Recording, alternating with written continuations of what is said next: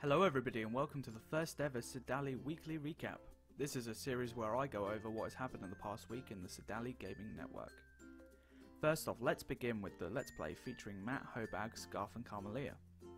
They bring guests along for a couple of Let's Plays every so often, so hopefully you'll get to see every staff member in there. Secondly, in our weekly staff meeting we spoke briefly about staff having coloured text or a staff mode command that would colour our text for us. Would you guys think about having staff coloured all the time, or do you reckon we should just use colour codes? Let us know in the comments below. Now, as some of you may know, we have player suggestion books in Newleaf and Boardwalk. We go through those every week and talk about what players have wanted. Firstly, donors get /craft. Now, we didn't agree with this because we think it breaks the EULA, so that won't be happening.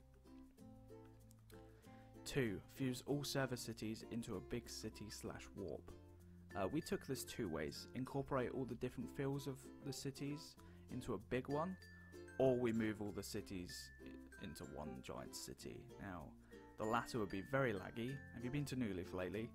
That combined with the dare would be very bad. Plus, how will we get Atlantis there? Let us know what you think. 3. An iron cash cube or rentable iron golem farm. We agreed that the All Laws was good enough for this.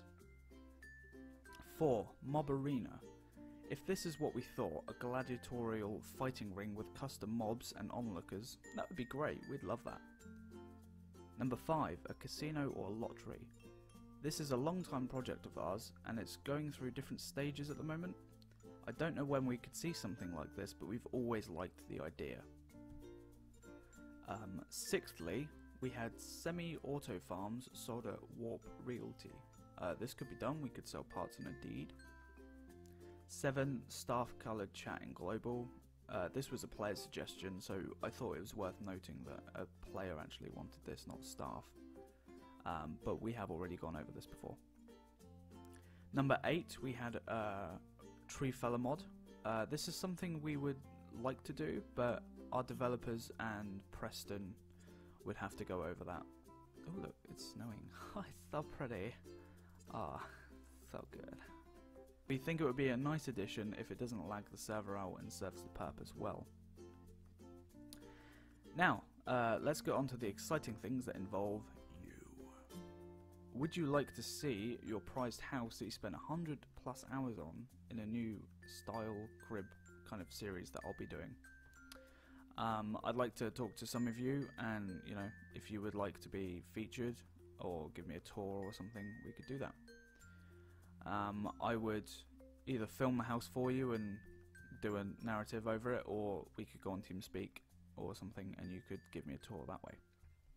Just some more serious news. At the staff meeting, I, True Strike, Twisted Form, got promoted to the owner rank, and I wanted to let everyone know what this means.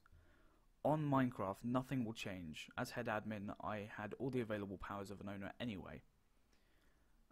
It does change the YouTube side of things. That's what I'm going to be in charge of. Megan will run Final Fantasy, Preston will run Minecraft and the server. They both own Sidali. I don't own it, but I do own the YouTube side of things, so that makes me an owner. I own part of the Sidali Gaming network, but obviously those two still own it. So I hope that alleviates any questions you have.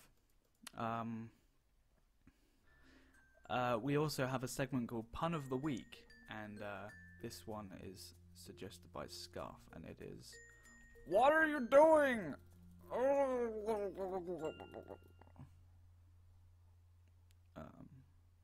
Anyway, I hope you've all learned a little bit about what's going on in the past week.